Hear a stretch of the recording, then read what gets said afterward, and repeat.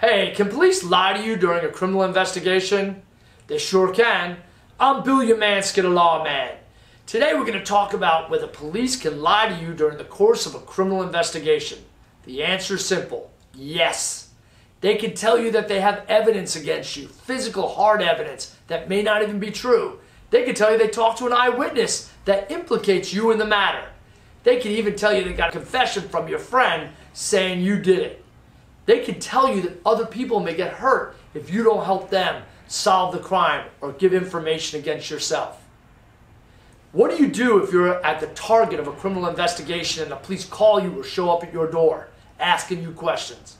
You politely tell them that you'll get back to them later. You immediately get on the phone, call a lawyer, and talk to them. You assert your Fifth Amendment right. You contact a lawyer. You don't need to be lied to. If you've got any other questions, you give me a call. I thank you for listening. I'm Bill Umansky, the Lawman, out.